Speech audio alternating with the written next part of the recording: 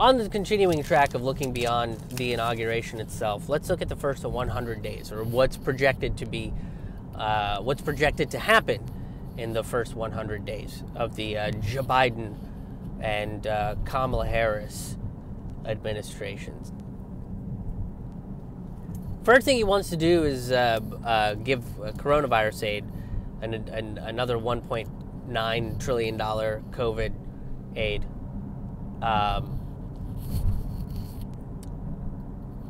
Which is going to include a stimulus payment and unemployment, extended unemployment.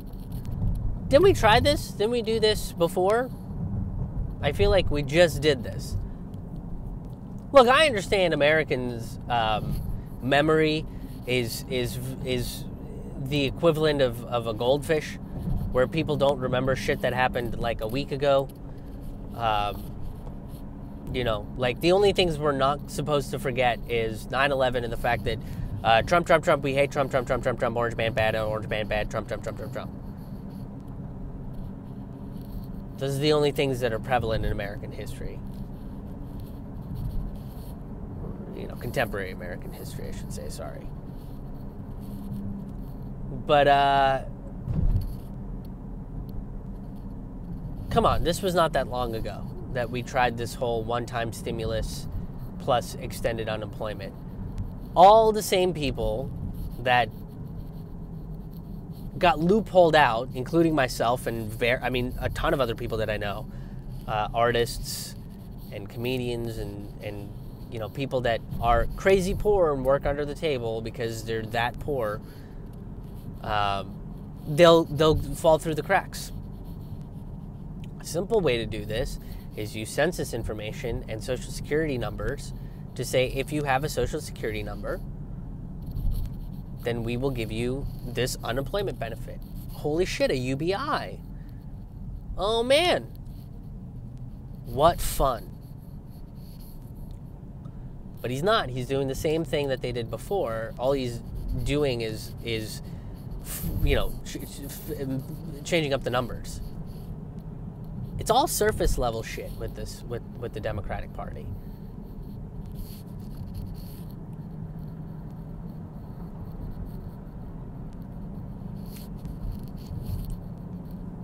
We tried. It failed. A lot of people were left to suffer in poverty. A lot of people didn't get their benefits.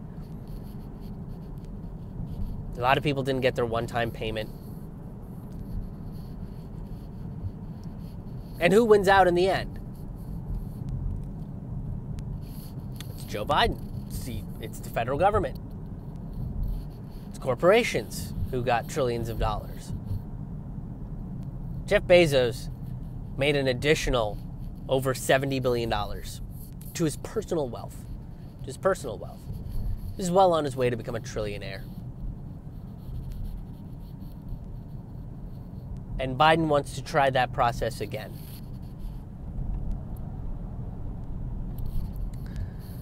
Not only that, but this stimulus is this one-time stimulus payment,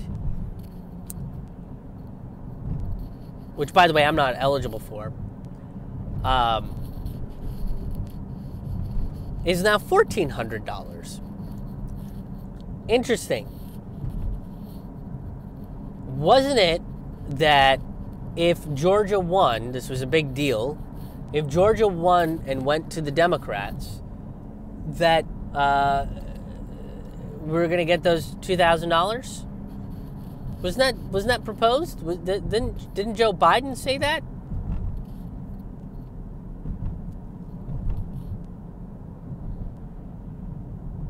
Strange now that it's $1,400. Oh, that's right.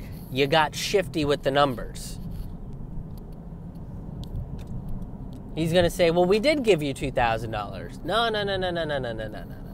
You gave us $600 and then promised us $2,000 on top of that. Now you're sitting there and saying it's $1,400 plus that $600. That was the $2,000 I was talking about. You fudged it. That's not what you said. You should have made it clear. I will give you $2,000 total, which is inclusive of the $600. If you would have made a statement like that, everybody would have been like, man, no one gives a shit. Fuck off. and the Democratic Party ain't here to help us. And now they're showing they're showing it. They're showing their true colors. Again.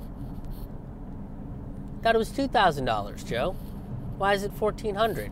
By the way, that saves the federal government $164 billion that they can now put into war or corporate loopholes or help corporations out a little bit more. $164 billion more to pump into the Fed.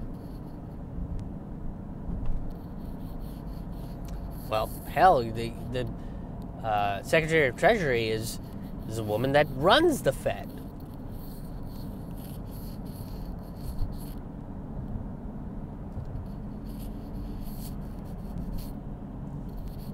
Get ready for that shit to happen. Where they'll get shifty about what they said. They won't really reveal the whole thing. And then they'll use semantics to fuck over the American people. Get ready for that shit to happen. And it will. Over and over again.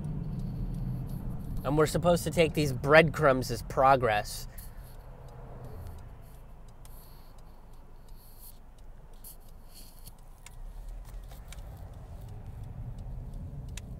That's an exhausting fucking argument to make. Isn't it? It's just like breadcrumbs of progress. It's like how long are fucking squishy liberals gonna make that argument? It's so fucking annoying to me. Well, at least it's not super fascism. It's just crypto fascism. Oy vey.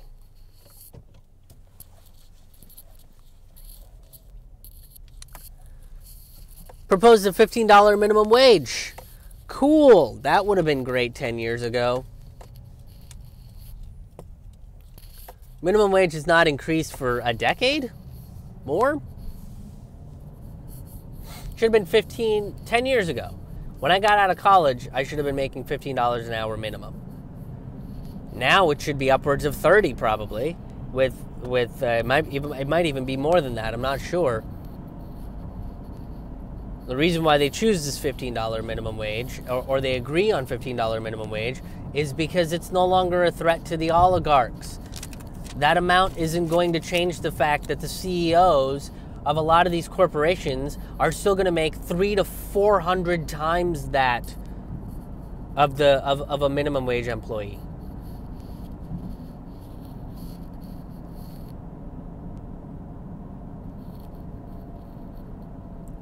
And yeah, this'll help Americans, but you've bludgeoned them so hard with poverty that any sort of pay increase would have helped them.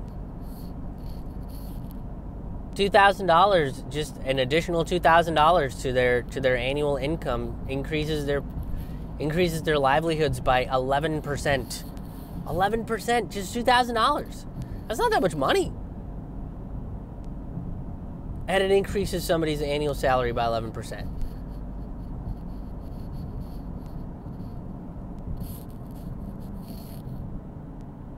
Here's something else that he's proposed. This was in all the advertisements that he put out there.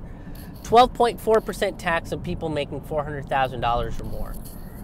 Now, here's the question. Because again, I told you, this administration is going to be shifty. Are you cutting out tax loopholes for corporations and billionaires? Because for years now, they have paid nothing or next to nothing in taxes. Under the Eisenhower administration, if you were a corporation, then you got taxed at 90%. So if you made a bunch of money, if you made millions and millions of dollars, then your corporation is getting taxed at 90% of that wealth. Because you could afford it.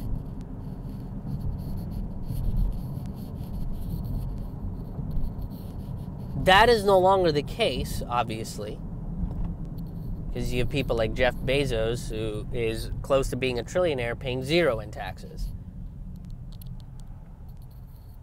Because of, little loopholes and oh, it's in stocks and it's in bonds and this is in the Caymans and this is actually something that I've reinvested it into a cock ring that my wife got me, and that is tax deductible because then I donated to the cock ring to young boys who are getting their first erections, so it's a donation. So I can't be taxed on anything.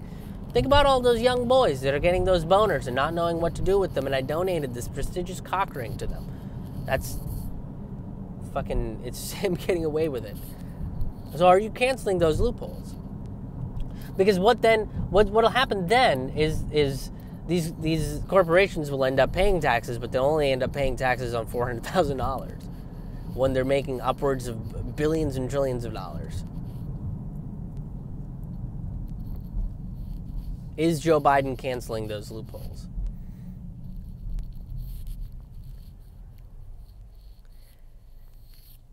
It's likely that he's not. It's likely that those loopholes are going to stay exactly where the fuck they are.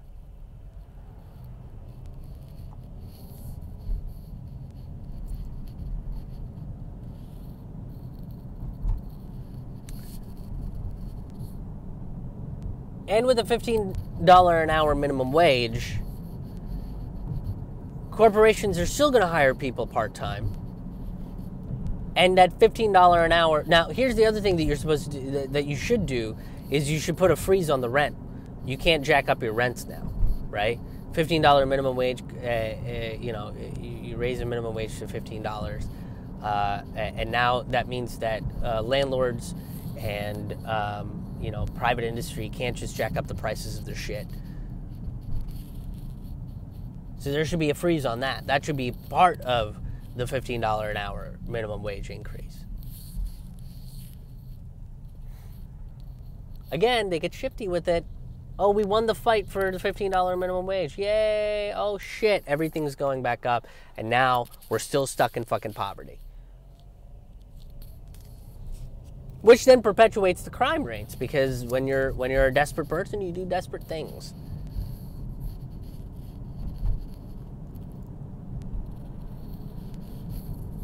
It's the reality.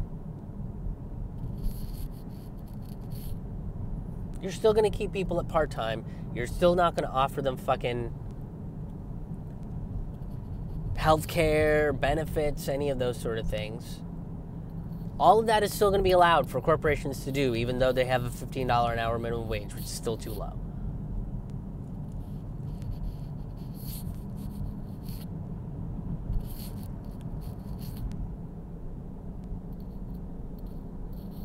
So, again, shifty, not getting the whole story.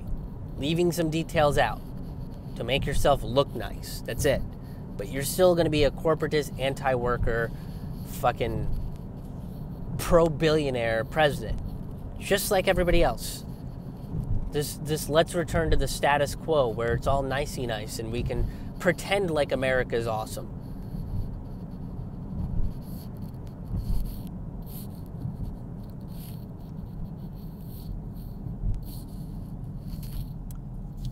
Now, there's another thing that's coming out of this, too, which is state and local taxes. There's a cap on major deductions for state and local at $10,000. This shit gets complicated, as tax reform and tax codes always do. But there's a cap, right? You can't get more than $10,000 on deductions. And they're trying to make that unlimited. They're trying to remove this cap so that you can get how many ever deductions you need. And who is this going to affect is the top 1%. Again, like I mentioned, $2,000 to 60% of Americans is an 11% boost to their annual income. The top 1% would get, it on average, an additional $33,000 deductions in their taxes under this plan that Biden's putting out. So guess who gets fucked again?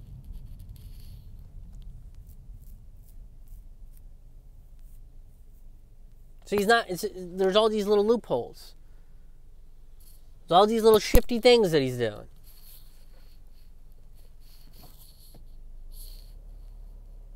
The math shows that by the end of Biden's fucking first 100 days, we're going to increase the income gap. A lot more people are going to be in poverty. When you have people in poverty that need to buy food, that need to figure out how to pay rent, that have to worry about how to ensure that their family is going to have health care, the most desperate of those, the most destitute of those, are probably going to start committing crimes. So this whole thing of, oh, well, we're going to decrease crime in America and all this other shit. Yeah, you criminalize poverty that way. And you go after poor people. You attack poor people. That's what you do.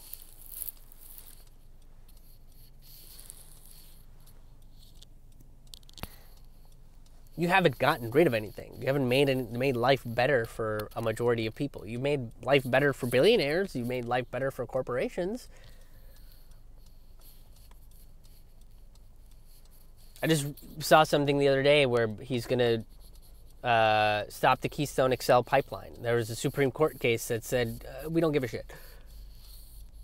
Let the pipeline do whatever the fuck it wants.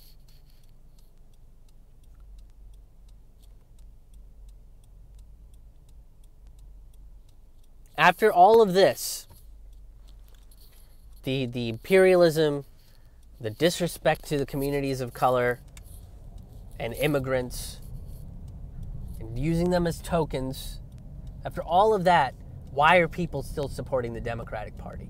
Why are still people supporting Joe Biden and any of the fucking crypto-fascist imperialists in his fucking cabinet?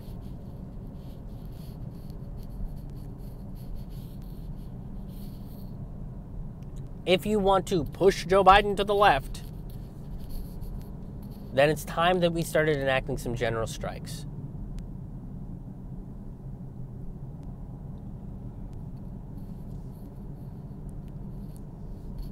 The trucking industry, the grocery industry, fucking agricultural industry, hair salons, they all decided to go on strike. That would make him quake in his boots. And yeah, he would get shitty. And yeah, he would probably do the same thing that Trump did and send that National Guard after these folks. Spin some fucking McCarthyist lies about them.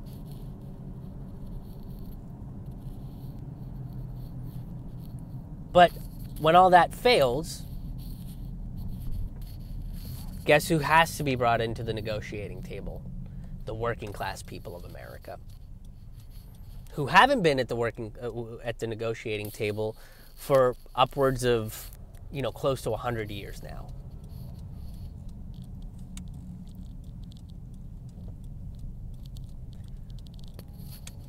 It doesn't lie in electoral politics. Change doesn't lie in electoral politics. It lies in direct action, and it lies in the way that people choose to live their lives.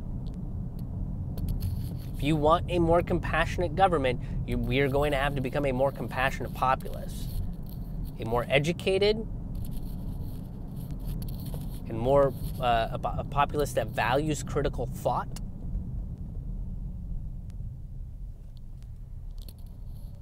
And this whole, well, Biden's in office, we can all go back to sleep bullshit is just going to keep perpetuating the same thing. And in 4 to 6 years, we'll see another fucking neo-fascist pop up. Happy inauguration, people. Thank you so much for checking out this video. If you enjoyed this content, please make sure that you hit the like button, hit the share button, and make sure you're subscribed to my channel, whether it's on Rockfin, YouTube, or Facebook. Especially Facebook and YouTube, they often unsubscribe people, and they censor this content. So if you want to keep up to date, make sure you're subscribed. Hit that bell button so you get notifications of when I'm putting up new videos and when I am going live. I usually go live on Fridays and on Mondays. And if you want more information about a bunch of the other stuff that I do, whether it's my Forkful of Noodles podcast, the Taboo Table Talk interview podcast, or the Road Reflections live streams, make sure you go to my website, krishmohanhaha.com. It's KRISHMOHANHAHA.com. There you'll find past episodes of various shows that I do, as well as information about when I'll be performing live virtual comedy shows, the Forkful of Noodles live virtual comedy shows. The dates and tickets will be available directly on my website. But if you're also on financial stable ground, you can help contribute to the show financially by making a one-time donation or becoming a sustaining member, which gets you free tickets and bonus content. You can go to krishmohanhaha.com/donate to make any kind of financial contributions. But if you can't, it's not a necessity. Most of my stuff is available for free and for everybody to enjoy. So again, go to krishmohanhaha.com. It's KRISHMOHANHAHA, and I hope to see you at the next video. Thanks again.